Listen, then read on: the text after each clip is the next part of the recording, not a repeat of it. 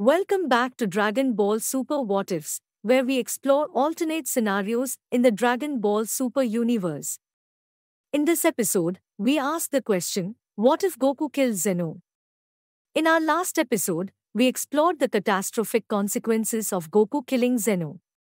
But what if we looked at it from a different angle? What if there were positive outcomes from Zeno's death? Zeno is feared and worshipped by mortals and gods alike, and his power is so absolute that it leaves no room for dissent or rebellion. However, if Zeno were to die, a power vacuum would be created, and a rebellion could form against the oppressive rule of the gods of destruction and angels. Goku, who has always been a defender of justice, could lead this rebellion and bring about a new era of freedom and peace in the multiverse.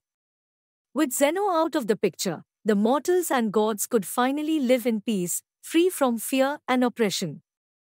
The universe could become a more harmonious and equitable place, with a new order based on mutual respect and cooperation. Of course, this scenario is also hypothetical, and it's impossible to predict the exact outcomes of Zeno's death.